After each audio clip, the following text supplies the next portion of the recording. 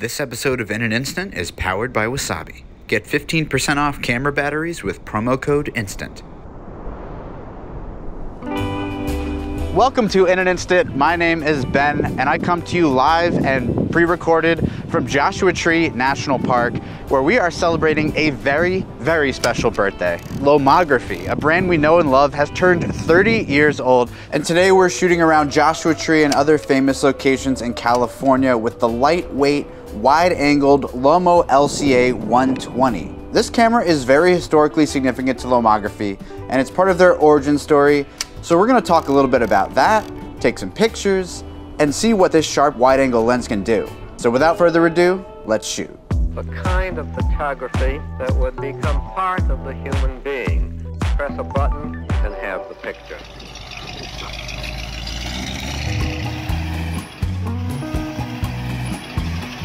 We'll be heading into the studio in just 1 second, but I thought what better way to open this episode than here at the historic Roy's Motel and Cafe on Route 66. This has been a destination I've been desperate to get to. I've spent weeks on Route 66, but never have ended up here. The fabled Roy's neon sign is unfortunately not lit up right now. I'm really glad I woke up at 4:30 a.m. to get here. But we still have some beautiful sunrise light that we're funneling into the 38mm wide-angle lens of the LC-A 120. It goes to show how much I adore this camera that I brought my RB67, Polaroids, a bunch of toys to this special spot, and yet I've been mostly shooting with the LC-A. That dramatic wide-angle lens coupled with the prodigious nature of this Route 66 landmark has just felt right. I'm certainly putting a lot of trust in it, but that trust has been earned seeing the results I've gotten so far. So now let's hop into the studio to learn a little bit about why this camera has run ripples through the past, present, and future of lomographic history. So today we're celebrating another anniversary with Lomography's 30th year of service to the analog lovers of planet Earth. It is with this 30th anniversary that Lomography has released special edition versions of the Lomo LC-A, a foundational camera to the company, and one we'll be journeying with through the deserts of California and the lush greens of also California as well. They are the same camera bodies as the LC-As that Lomo continues to carry in the standard version, the 17mm lensed LC wide, and the LC-A 120, which is the medium format edition that I've been bopping around with. As I discussed in my episode on Lomo's latest creation, the 35mm Lomo apparat, the Lomo LC-A is really the origin point from which the lomographic movement sprung in the early 90s, and it's why they choose this model to commemorate their big anniversaries. As is fabled in lomographic lore, back in 1991, Austrian students Wolfgang Stranziger and Matthias Feigl took a little trip abroad to Prague. While wandering the streets, probably blitzed out of their gourds, they felt the urge to document their bender on a real-deal Soviet camera. Lomo хорошо знают у нас в стране и за рубежом, потому что она гарантирует точность, качество и надежность изделий. Wolfgang and Matthias wound up buying a second-hand Lomo LC-A. This quirky point-and-shoot 35mm camera was less than a decade old at the time, but was already out of production amidst the collapse of the USSR and everyone from Olympus to Tomatoes producing point-and-shoot cameras that flooded the world with easy-to-use pocket poppers. The Leningrad Optical Mechanical Association, or Lomo, had been producing cameras and lenses since 1914, becoming a state-run behemoth, crafting everything from Leica copies to Lubitels. Although the last century had thrown them every challenge known to mankind, they still remain in business today, manufacturing optical gear for astronomy, medical industries, and even cinema lenses. So, Wolfgang and Matthias took their LC-A around the recently liberated Prague and absolutely went dummy with the thing. They shot wild and free, and when they got their prints back, they quickly determined they loved the camera so much they had to spread its gospel to all of Austria and beyond. Thus, they formed the Lomographic Society, buying up LC-As and shipping them around the world, peaking lo-fi iconoclasts with its contrasty lens, punchy color reproduction, and dreamy fall-off. The plucky chaps weren't merely content, however, with flipping secondhand cameras. They'd gotten so deep into the lomographic lifestyle that they boldly paraded their buns into Russia, approaching leadership at the Lomo factory about reviving the camera in lieu of their successful Lomography campaign. I can't imagine what was going through their heads as they approached the leadership of a fallen empire and local politician Vladimir Putin about bringing a point-and-shoot camera back to the market. Surely there were bigger fish to fry at the time, but by golly, these lads flashed puppy dog eyes so big, Lomo somehow agreed and revived production of the LC-A in 1992.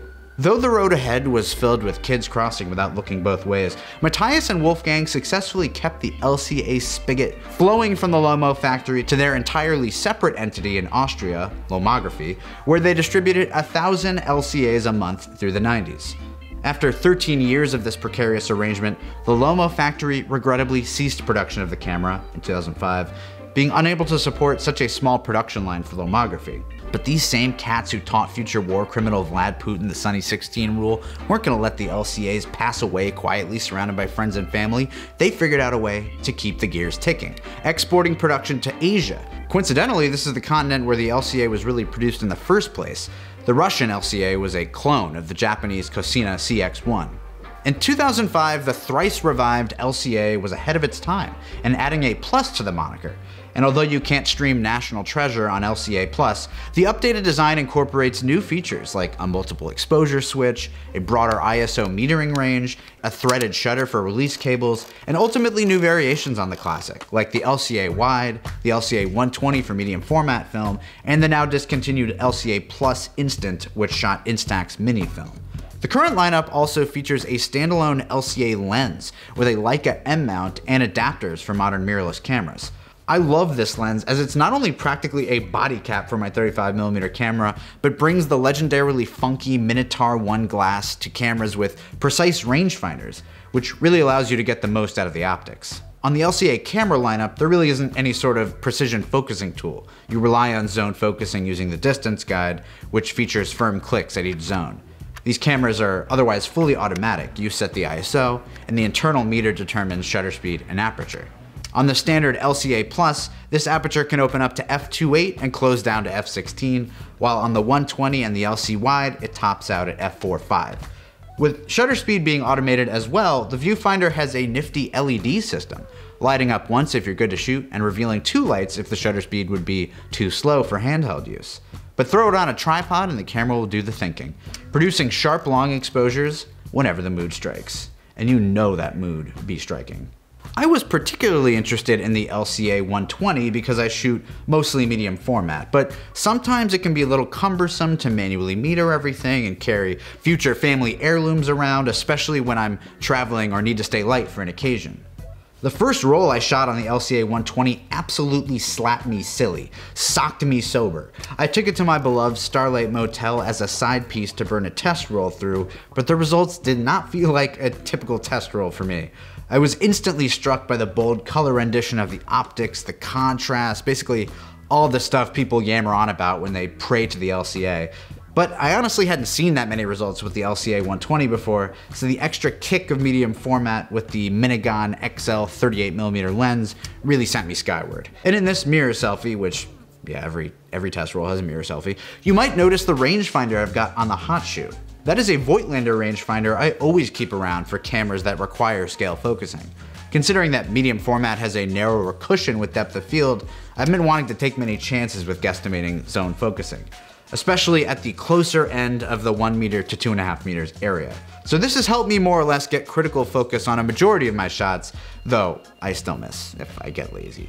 And since you can't control the aperture when it automatically opens to f4.5, even with a 38mm lens, your plane of focus is still pretty narrow. So a combination of the rangefinder, the length of your arm, and any other focusing tricks you have in your bag will be pretty helpful. Gotta use the arm, you got a couple of them. On medium format, the 38mm lens is equivalent to about 21mm on 35, so it's really freaking wide. As a lover of wide lenses, this was a natural nuptial. The Minigun XL 38mm might be compared to the Biogon 38 on the Hasselblad SWC, and while it's of course ridiculous to pit a Hassie against an LC-A, it goes to show that this fellow 6x6 medium format shooter is a sharp Lomo option for someone wanting to have fun at that focal length without shelling, $3 or whatever. The immersion you can achieve with a focal length this wide on medium format is really interesting, and it took some practice to orient compositions knowing how much field of view will appear in frame. Foreground objects begin to play an epic role, and even compositions without dramatic foreground elements draw you inward with a rich vignette, chromatic aberrations, and subtle distortion. Or not so subtle in some people's opinion. As we are celebrating the Lomography of it all, I've also brought along the Sprocket Rocket companion on these travels, which is similarly wide as heck and punches above its weight with form factor, function, and even the ability to do cool stuff like hours-long exposures at night in bulb mode. These sorts of travel buddies are priceless for their propensity to perform admirably while staying immensely light on settings, dials, anything getting in the way of you and the subject. And that's the Lomographic way. And although you can't adjust much on the LC-A, you can use exposure compensation by setting your ISO dial to the wrong film speed, tricking the meter into over or underexposing as you wish. The meter itself has worked massively well for me so far. I shot almost exclusively on Lomo 100, 400, and 800, which have a fair bit of exposure latitude, but even so, I was often in tricky, high contrast situations where I almost never got a dud. On this jaunt through Cali, I worked on a little series of pictures documenting the curious case of Christmas in California. As an East Coast boy, traveling through desert during Christmas time was wonderfully weird. Without snow or the typical touchstones of winter wonderlands, Californians have to create Christmas in the sand, and every wonky decoration or adornment caught my eye. I figured the quirks of the LC-A lens would be a perfect fit for the quirks of Christmas in Cali, and I was super happy with how those characteristics aligned. And now it is time for the part of our show where we do pros and cons. Pros: LC-A optics. Both the Leica M-mount Minotaur 1 and the Minigun XL on the 120 have delighted me with their character and sharpness. Portability. With a slimmer profile than even a Holga and the convenient way the camera opens and closes, the LC-A is a massive overperformer for its size, and if a camera strikes you as something you might want to bring around with you, it's probably the camera you're going to use. The Minotaur 1 Leica M also gets a major shout out here for its ridiculously small footprint. Newness. This may seem like a silly pro, but it's not really so silly. The LC-A cameras and lenses are manufactured in present day, right now times, unlike most of our daily driver film cameras. Modern point and shoot cameras with auto exposure, a wide aperture range, and impressive optical quality basically don't exist outside of what Lomography currently produces here. I'm always going to be in the bag for Lomo because that's undeniably awesome and an important thing to have around in 2023 or whenever you're watching this. Shout out to 2057 squad. And cons. Low light functionality. I have found this camera beyond easy to use in broad daylight or dusk, but I wish the ISO dial could go up to 3200 for lower light situations. I've been shooting Delta 3200 at 1600 to mixed effects, and although you can shoot at 1600 and push process to 3200, it's still a limiting factor where the automatic meter cannot give you a usable handheld shutter speed to work with. I have also had trouble syncing on-camera flash with the hot shoe. It seems to work in theory, but the shutter drags unnecessarily long, and the flash doesn't sync right away with the shutter button. I don't know, it could just be the gear I'm using, but that's not really exactly been so chill. Maybe a native, specially designed Lomo LC-A flash would be a fun new product. Maybe. Do it. And frame count. This is a potential issue I knew going in, but not every roll seems to precisely yield 12 frames on the LC-A 120. Thankfully, the camera has no frame overlapping issues, but a bunch of my 12th frames were cut off. It's something I was kind of planning around, so I never got burned by it, but it's something to keep in mind. Well, folks, that about wraps it up for this journey into Lomo land. I, for one, am a proud Lomographer and think it's just the bee's knees and elbows what Lomography continues to pull off after all these years and all these changes to their consumer base, technology, digital entering the mix, the resurgence of analog, all of that. Chef's French kiss, I love you and I'm in love with you. And thank you for watching in an instant. Go ahead and check that subscribe button. Stay tuned for more reviews, breakdowns, shoots, and all things instant. Bye.